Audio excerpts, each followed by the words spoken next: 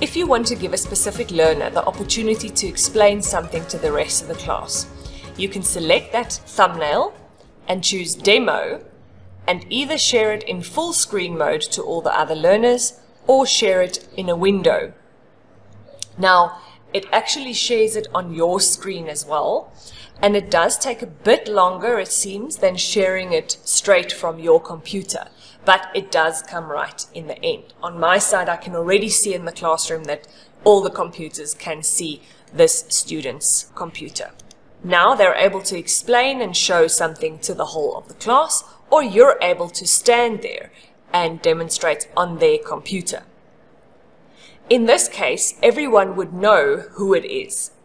If you want to keep their identity protected and they perhaps made a mistake and you want to show everyone else how not to make that same mistake, it might be better to first control their screen yourself, remote control, so that you can actually work on it and show the whole class what they're doing wrong.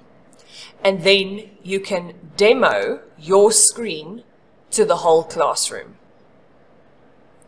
Right, so here I made a mistake by actually including this learner in the demo.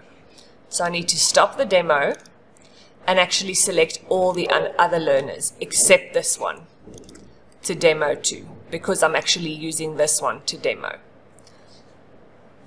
This is an error that happens quite often where it keeps showing stop demo, but it actually doesn't stop it. And then if it doesn't work, you can just close the program and restart it.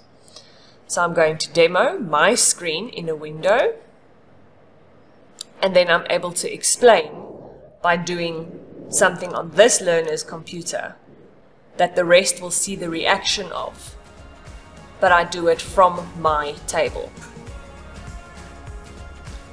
Now on the screenshot, it doesn't show on all the thumbnails that they can all see the screen, but on my side in the classroom, I can verify that they can.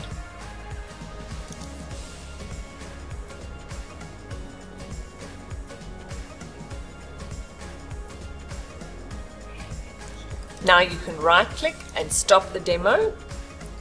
In this instance, it worked. If it doesn't work, just close the program and restart.